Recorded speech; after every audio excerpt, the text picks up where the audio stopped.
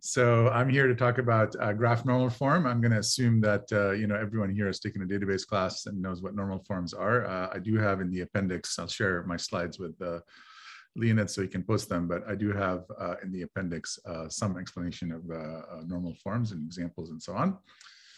Okay, our interest in this is based on this challenge of trying to meet various communities where they are. We want them to use more and more graphs. And really more and more relational machinery. We think the relational model is, still hasn't realized its full potential. So what we look at, what we observe is that sort of graphs and navigational queries and conceptual modeling environments are preferred by the graph community, actually in a couple of different flavors, the LPG and triple store flavors. Tables and SQL and BI tools are preferred by the business analyst community. Tensors and linear algebra and notebooks are preferred by data scientists and the ML community, and JSON and GraphQL and IDEs and editors are preferred by the developer community. So we asked the question, can we implement these abstractions as views on some common internal representation, and can we do that and still keep performance? So today I'm not going to address really the performance dimension. I mean, we heard yesterday from Umbra, and I think you get a glimpse of the kind of performance you can get if you do this the right way. All right, so our key insight is that the table, the tensor, the graph, the JSON, and other abstractions are just views on a graph normal form. And graph normal form is just 6 normal form plus things, not strings, okay? I'm gonna assume you know my reference here and move on. A graph normal form relation is a key plus at most one other value. It's irreducible. You cannot normalize it further. And historically, using graph normal form in traditional SQL databases has been performance suicide. The big knock on the relational model since its inception has been, performance, will it ever perform? And so one way around that was to sort of pre-join things into wider tables to avoid having to do joins, okay? And as again, you heard yesterday, recent advances in worst case optimal join algorithms and semantic optimization have made it possible now to support this sort of higher form of normalization. Okay, let me walk you quickly through some use cases. Examples, I think, make things clearer. Hopefully, most of you or all of you know the TPCH schema here. So just a traditional, I don't know, third normal form type relational schema. And what a graph normal form, version of this would look like, I'm going to focus on the line item table here, is that you take the line item table and you define it as a view that joins together these 14 tables, relations. Okay, so this is a 16 column table. It has 2 columns as keys, the rest are values. And you just sort of say, okay, this is a view that joins together all these things. So I've now reduced the schema to sort of its atomic form.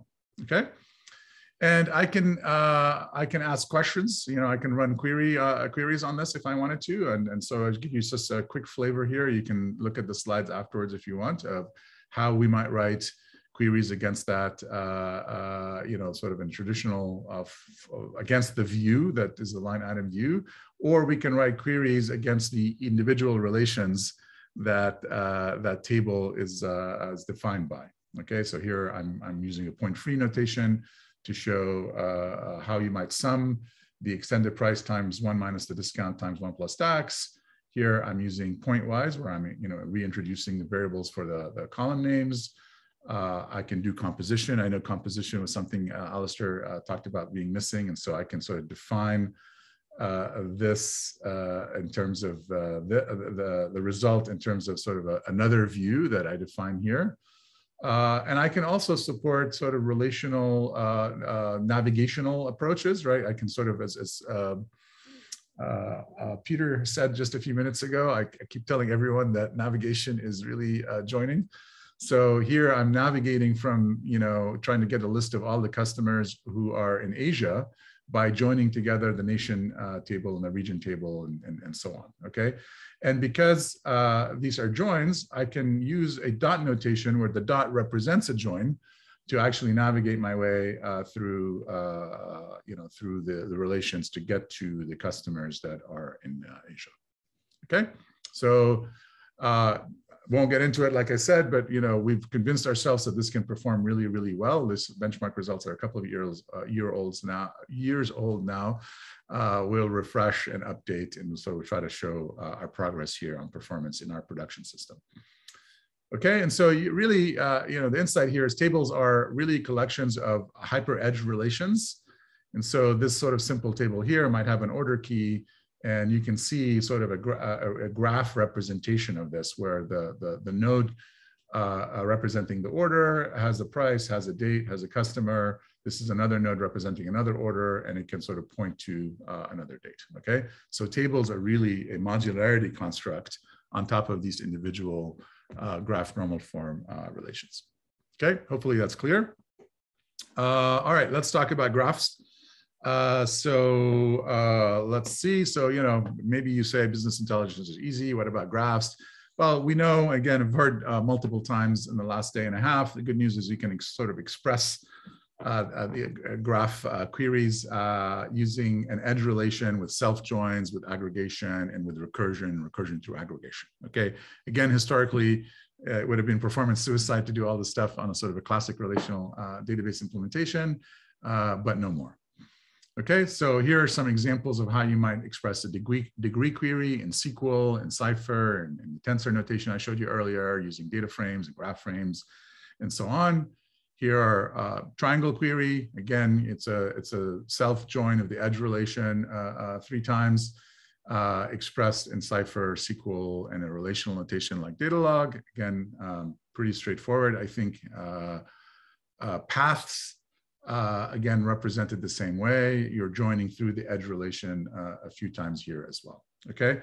And just to give you, again, a glimpse of why performance can be good, I don't have time to sort of give you the details of the benchmark, but because of the semantic optimization and the worst case optimal joins that we do here, we can actually do this computation very efficiently, okay? And if you want sort of more sophisticated examples, here's one where we are defined like a bunch of graph-related queries like neighborhood and out degree and whether something is reachable or not with transitive closure, and the strongly connected components, the weakly connected components, the cosine similarity, the Jacquard similarity, very straightforward representation of what you're trying to do and how you're navigating and defining sort of a graph workloads.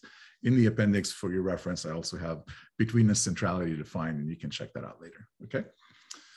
And of course, things like labeled property graphs. I mean, triple stores, it should be obvious how you do those, but labeled property graphs may be slightly less obvious, but pretty obvious, right? So when you have relations that can have keys with arity more than one, you can sort of model something like a property like role and saying, okay, so for the edge that maps actor to movie, there is this relation that lets you keep track of the role.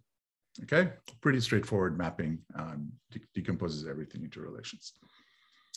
Okay, so you can have this sort of relational representation of graphs in a system that has indices, that has materialized views, worst case optimal joins, semantic optimization, recursion, and a higher order syntax. And this is important. We don't have time to get into it today, but you can look for some of Martin's talks online, and you can see how we use sort of higher order syntax to quantify over relation names, because that's one of the key advantages I think that graph queries have, graph query languages have over SQL. Okay, you can quantify over the relation names.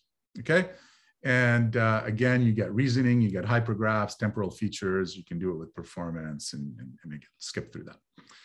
Okay, let me show you a couple more use cases. Linear algebra actually falls out of this as well. So linear algebra libraries tend to sort of conflate or be specialized for sparse and dense and all of that. All of these things are physical concerns that really should be sort of in the background, and the relational model sort of relieves us from having to care about physical representation concerns. Okay, and so if you have joins, aggregation, recursion, you can do linear algebra. Historically, that has been performance suicide. Again, systems like Umbra, at Cider have shown that you can actually do really a good job, actually, of sparse linear algebra anyways, with sort of relational machinery. Okay, and going back to our line item example, you can see that if you squint a little bit, each one of these 14 relations is a kind of a matrix, right? It's a two-part key, and one part is sort of the rows in the matrix, and the other are the columns in the matrix. And so you can operate on those normalized relations as matrices or as tensors. Okay, so again, very straightforward mapping between what is a vector. So a vector has a sort of an implicit row number here, and it's a binary relation with a functional dependency between the first and the second columns. And a matrix, again, is a row columns being mapped to functional dependency to some value. Okay, very cool to think of sort of relations being a universal abstraction that also subsume tensors. Okay, and I'm sure many of you have seen this before, but you can express things like matrix multiplication and other linear algebra operators and tensor algebra operators in a very straightforward way. And, here's what the math looks like in the book. Here's what a SQL might look like. And here's sort of a more sort of a cleaner syntax for these types of operators where it sort of very closely approximates the math. Okay, another use case is the JSON use case. Lots of systems sort of implement special support for JSON, or if they kind of partial support for JSON, they might like partially shred the JSON document, but not fully. Again, it doesn't take much of a insight here to see how, if you have graph normal form as a target, you can take any JSON document and map it to graph normal form. And as you organize the nested sort of structure of these documents, you can sort of see these as being keys that have symbols that map to the values that are in the JSON document. Okay, don't have time today to dig into that too much, but again, ask Martin or ask me or watch some of our videos online. And in sort of this mapping, you get very clean and efficient support for all of the JSON documents, so including arrays and so on. You don't have to do schema inference, and you don't have to have inefficient handling of erroneous data. Import plus query, as well as construct and export, and you can bring in any JSON document and then export, internally shred it to graph normal form and then export it, and you get back exactly the same JSON document. So you can do this round tripping, and you don't need any special constructs in the query language to deal with this. Where a lot of languages sort of add nesting features to do so. Okay, so my claims here is that graph normal form lets us support domain-specific syntax. We have our own language called REL that gives us sort of relational and tensor dialects of a language. You can learn more about it by going to docs.relational.ai. We've added SQL support. We're in the process of adding SQL support by putting DuckDB in front of our system and giving it sort of the defining modules as a way of grouping together relations that have the same key. And to DuckDB, those look like tables, and we have full high fidelity DuckDB support for SQL. We've also mapped this to a domain-specific language coming out of Goldman Sachs. I think Alistair mentioned this earlier. Very, very direct mapping.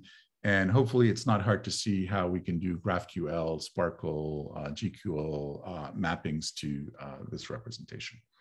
Okay, I didn't cover this today, but you can do time series also in this model. You don't need specialized time series models. You can do functional programming. We've been starting to see people write papers about how to map functional programs to data log and relational languages. And then you can also support diagrammatic and visual languages. In the appendix, I have a quick example. Furthermore, you get other benefits. You don't have to deal with nulls and three-valued logic anymore. See Leonid's work on this. You can support DML pretty easily because you're just updating and inserting and so on in individual relations.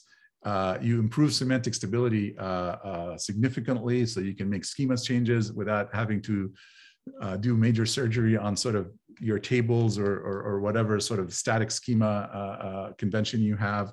So you can support schema on demand, something that we've discussed here in the last day and a half. Improves analytic query performance because it sort of corresponds to column stores. And it's sort of ironic that the SQL database community actually did this kind of thing at the physical level before really doing it at the logical level.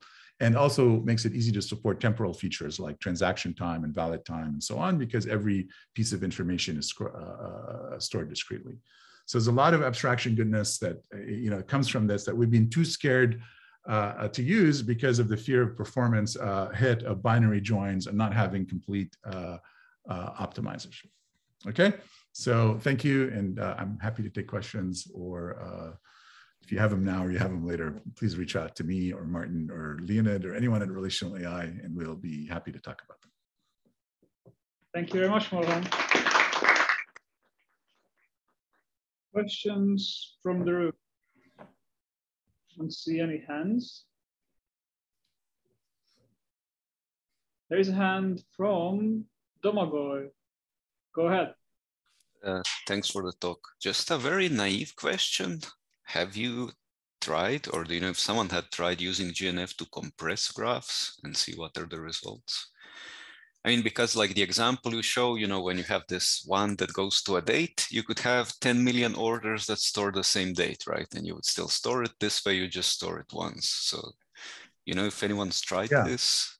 Well, the way I normally think about compression in this context is that compression is a physical concern, and it should not sort of permeate up to the surface model, okay, the surface abstraction of relations. And so underneath the covers, you have total freedom to do whatever you want, right? So a lot of column stores, take advantage of compression because you have similar data grouped next to each other in storage, and you can do all sorts of things. You can also do run length encoding in certain contexts, and there's also an opportunity with compressed data, like in most cases, people decompress the data and then operate on it, but you can actually think through examples where your query evaluator can operate on compressed data directly and not have to decompress it to operate on it. And I think there can be huge asymptotic wins if you let the compression interplay with the evaluation, but not make it a conceptual concern. Just keep it underneath the covers.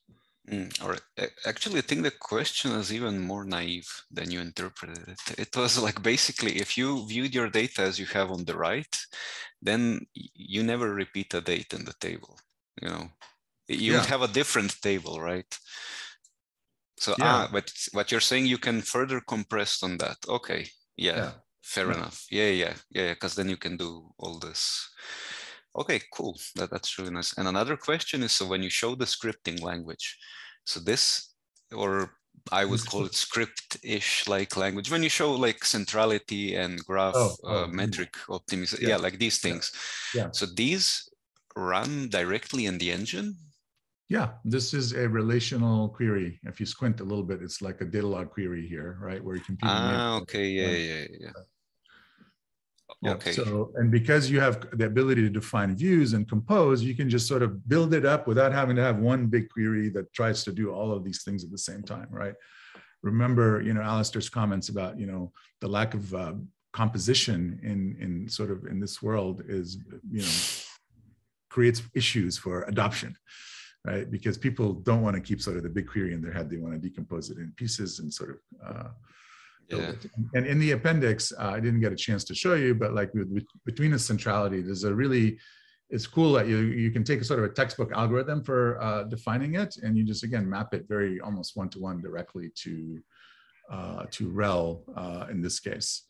But from our perspective, for user communities, I really love SQL. We show them SQL, they get SQL. A particular column can be computed in this kind of stored relational language as opposed to a stored procedural language. And the column is computed in the same way that, the same relational machinery that, drives everything, right? So you have the ability now to take stuff that would have been historically in procedural code and analyze it and optimize it and compress it and parallelize it and incrementalize it, just like everything else that you do in sort of the more popular relational fragment SQL. There is a question. Thank you. From Alistair. Hi there. I may have missed this. Sorry, I didn't see the very beginning of your talk. Is REL developed as, I can't remember what it's called, the way in which you do domain-specific languages in Julia? Is it an extension of Julia effectively, or like an overlay? No, it's not something like a syntax that you can get to in Julia. We use Julia to build a parser and to build a type checker and to build all of that kind of stuff. You can use it at the sort of at the language level. No, I mean, we could do some variant of REL that way, but that's not what hasn't been our priority. Yeah. Okay. Thanks. Okay, thanks very much for the interesting talk. Thank you.